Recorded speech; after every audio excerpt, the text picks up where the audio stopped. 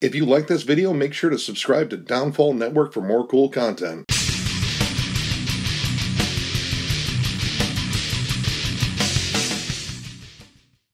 What's up, everyone? Thralls here once again. I am Necrotic Nick. And I'm Jammin John. And we have an album review for you. So once again, we have actually gone back to the land down under with an Australian band with Cauldron Black Ram and their new album, Slaver. This comes out on the 22nd as well on 20 bucks spin. This band has been around since 1996, and honestly, this is the first I've heard of them. And this is their fourth full length, and they feature members from Denouncement Pyre and Mournful Congregation. So a little bit of Black and Death, and a little bit of Death Doom, and a whole lot more in this sound overall. This, by far, so far, has been one of the most interesting listens I've had as far as anything death metal oriented, or just metal oriented. The rhythm section in this band is on point.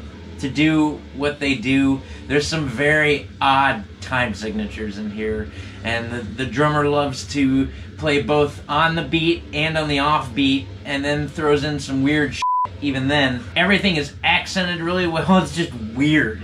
This is one of the most challenging listens as far as if you are a very groove-oriented person, you like those nice tight pockets, those are there. But you have to sift through some very wild, like, Demolich, Inter Arma, sort of mixed together sort of thing, and it's wild. The first track I really noticed it on was Smoke Pours from the Orifices of the Crematory Idol. Good job. I said it right the first time.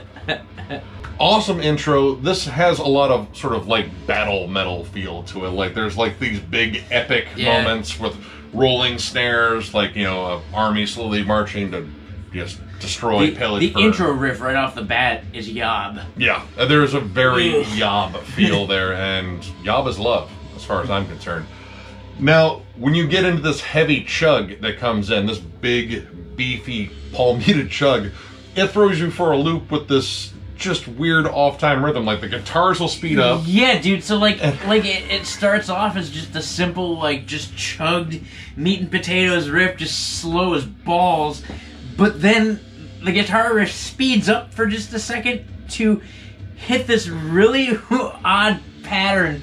Like, okay, so it repeats itself probably 12 times, and I only caught it twice. I haven't caught it yet. I only caught the count twice, but like, so it was almost like I was having a seizure listening to the rest of it, just like, You look like a seagull on the beach, like randomly pecking in the sand. Like it's so hard to latch onto, but then it comes back to this big kind of epic melody, back to the death march. You're like, okay, there's the groove again, and then of course it brings you back. That's like, I have to find it again. Yep. This is sort of a microcosm of what's all over this album, and it is just wild to listen to. It's technical, but technical in a different sense. Right, so like normally when you think of tech death, you think of crazy guitar licks over blast beats, over the faceless, necrophages. Necrophages, right. That's what I think about when I think about tech death. And this isn't that. No. It's just the strangest riff patterns, and somehow they keep it all together.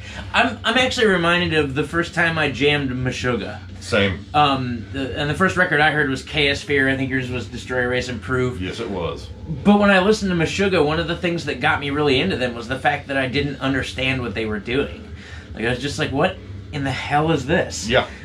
Because it wasn't easily countable or anything, and this is the same thing. Like, you listen to it, and it to the naked ear, it sounds straightforward, but then when you pull it apart, it's anything but. Yeah, like, congrats on the songwriting here, because it's really just, it's not very contemporary. It's contemporary in moments, but there really aren't any parts in here that really follow like a verse-chorus sort of structure at all. Yeah, not on a single song was I able to really go, okay, here's the verse, well, here's the chorus, well, here's something.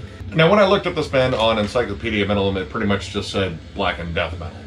And this is far more than that. There are elements of black metal. There's pretty much death metal is the core of this. Yeah. But there's a lot of like sludge and sort of doom metal here, namely death doom. Yeah. And that's pretty much, I think, the Mournful Congregation part of them coming out. Stones Break Bones really ramps up the death doom feel. And this one, actually sort of changes around the vocals. All three members of this band participate on vocals here too. And this one brings in the really low, gurgled, like incantation sort of vocals on here. Which there's a lot of on the album, but it is very diverse in the same right. There's even some cleans on here that are very Attila-ish. They're almost kind of like tortured crooning. Lots of blackened shouts. There's almost parts on here that sound like spoken word. Graves Awaiting Graves actually has that, and this is by far, I think, the most challenging song on this album in terms of the song structure is so all over the place. There are punk chords. Yeah. There are... Like, there's almost like a Napalm Death moment, and then it backs off, and it slows down a little bit, and then it speeds up, and then it slows down. It's really odd. It kind of reminds me, especially in terms of like the song titles, like some of them seem like a little like kind of hammed up, but in a fun way. Kind of like Macabre. Yeah. And Macabre plays a lot of interesting, sludgy, sort of off-time stuff too. But this is like Macabre mixed with Demolish, which Demolish is their own thing. And they're amazing at it. This is very similar to it, but at the same time you get sludge metal stuff in here. Like there are parts in here that definitely remind me of the Melvins, if they were a death metal band. In terms of like the not so contemporary style and structure and just kind of the big beefy tone and everything and dissonance all over the place. I mean, these guitars are tuned so low, they're lower than my already low standards. Now this album has two instrumentals, and I both love them and hate them, but I hate them for a good reason. His Appearance and His Exultance. His Exultance is the last track, and His Appearance is somewhere near the middle of the album. They are both awesome instrumentals, and I think they should have been combined as one epic song. And if not, they should have been longer. They're way too short. They're probably actually some of the better songs. In terms of like straightforward stuff, His Exultance is just stomp, pound, chug. It's like Godzilla ripping his way through Japan. Yeah. It's just heavy, very almost anthemic. Despite no vocals on it, it just feels very empowering. There's no voice to really guide you along. It's just the power of this chug. And His Appearance really has that War March sound, which does continue on in Horror to War, which I thought was one of the best tracks on here, too. It kind of kept up with that, you know, very anthemic war metal feel. Like, there's a lot of just battle. Yeah, there's a lot of just, like, snare march. And they just drone a riff over a snare march. It's actually quite cool. It's powerful. Yeah. Another track that stood out to me was The Pit. First of all, hopefully you're not at the bottom of the pit having to eat your way out. No. You'll be full halfway through. So I guess would be the verse riff. I guess. Again, not a lot of contemporary song structure here. It's just all over the place. But there is repetition of critical moments. And there's a point where I guess it could be considered the verse, where the riff almost has this kind of like swingy like waltz feel to it. But I mean, so imagine like what, Doom waltz? Yeah. It's really Death weird. Swing. But it's like a fiercely fast chug, but it's very waltzy. Like it follows that waltzy meter. And it's really odd, but it has honestly one of the biggest hooks in the entire song. And this one, I think, really laid on the dissonance in the verses, which I really like. They're very moody. Oh, yeah. And when it comes down to the atmosphere, a lot of it, I think, is carried by the vocals just changing around. There's a lot of reverb on the vocals, and... Really, it all sounds like it was recorded in a cave. Or a dungeon. Or a dungeon, or you know, a giant tomb. I was going to say, some crazy tomb. But it really adds to the overall feel of this. So when you're not bewildered by all the rhythms you hear, you're kind of drawn into this really murky atmosphere. This is quite a listen. It's very immersive. And honestly, this is one of the weirdest things I've listened to this year, which I'm sure there's tons of weird out there we haven't listened to. Right, I'm sure there's tons of stuff we haven't caught, but this was pretty strange. Rhythmically, honestly, I haven't heard very many bands do this sort of thing, and these guys do it exceptionally well. Except for, again, Car Bomb. Car Bomb.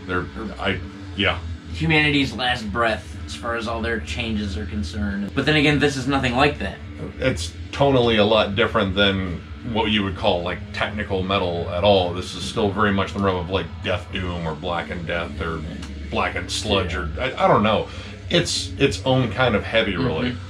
And overall, I'm going to give it 3.5 stars. I really dug this listen. Doesn't really give you a lot of the big grooves and hooks all the time, but when it does, generally they're really, really good. And I haven't listened to a challenging listen like this in a while. Like, this is very heady, but at the same time, it's just caveman pummeling. And I kind of like the mix of that dynamic. This is a really interesting listen, and I think, honestly, if I listen to it more, I'm probably going to get into it more. And I said the same thing. I'm also going to rate it 3.5. It was just a crazy concept overall. I haven't heard anything like that in a while, if ever. Again, writing songs like that, props to the band for being able to keep all that together, because I don't think I would have. Yeah, and over time, I'm definitely going to listen to this again because I want to understand it. Yeah, first of all, I just want to get the count in that stupid song. It's going to drive me nuts. So, yeah, man, 3.5. Killer album. I had a great time. Yeah. So, if you like the video, give it a thumbs up. And if you are new to the channel, subscribe, because we do stuff like this all the time. We will catch you later.